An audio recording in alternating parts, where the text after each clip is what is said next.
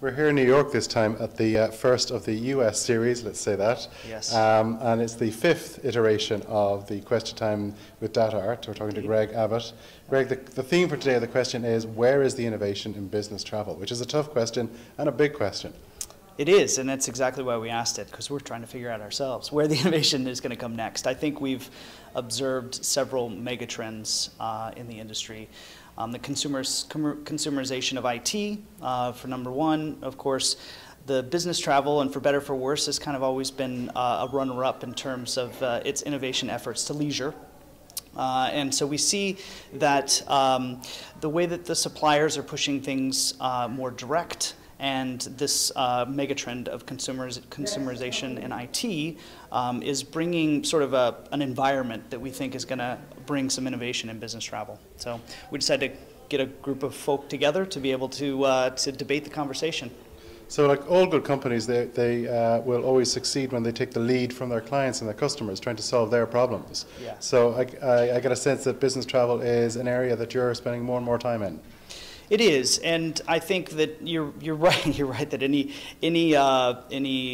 successful business is going to pay attention to its customers. And business travel, for better or for worse, is a complex environment. There's a B2B to C, if you will, of the traveler is the end consumer, and so there's a number of customers, and then there's also the vendors that are involved, the distribution channels. And so it makes for a sort of complex ecosystem. But what we do notice is that those that are sort of serving the travelers are finally sort of taking a real focus and interest. And again, I think that's largely driven by the consumers that are demanding it. They're tired of being forced into regulatory sort of compliance, and there's actually a term for it in business travel. It's called rogue, when you go outside of policy.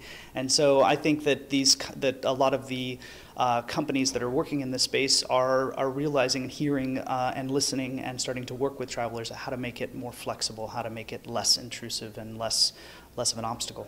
So tell me about a little bit what's going to be different between Question Time, which we've seen 4 times in the UK, and now our first version here in the US.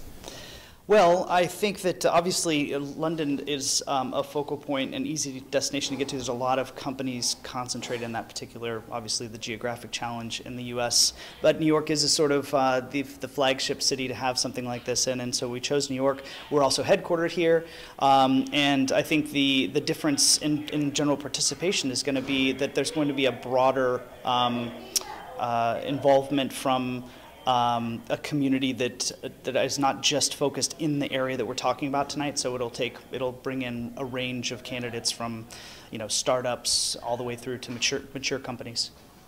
And then tell me a bit about our panelists this evening. Obviously we've a broad mix, but a lot of people obviously based here in New York, based in the US. Well, yeah, we put together quite a panel. I'm excited. It's people that have been in business travel for many, many years. We've got representatives from 2 of the largest travel management companies on the globe, which is fantastic. We've got somebody who really provides a lot of the glue for data and information flow between companies with Matt Orego from Cornerstone.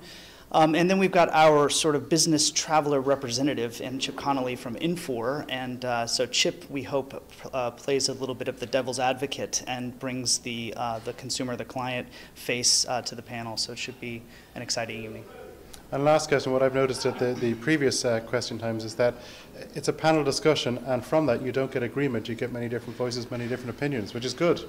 Absolutely. That's kind of why we're putting this together, is because we want to have the debate. We want to hear what some of the thought leaders in the industry are focused on, and what's coming for 2017, so that we can all prepare and start working on it. Part of the way that we run this is that all of the audience brings in a question, and the moderator kind of facilitates a conversation. The panelists don't know the questions, and so we're all kind of put on the spot to come up with a quick answer. Sometimes right, sometimes wrong, doesn't really matter, but it usually brings for some engagement and some real debate within the evening. Thank you, Greg. Thanks.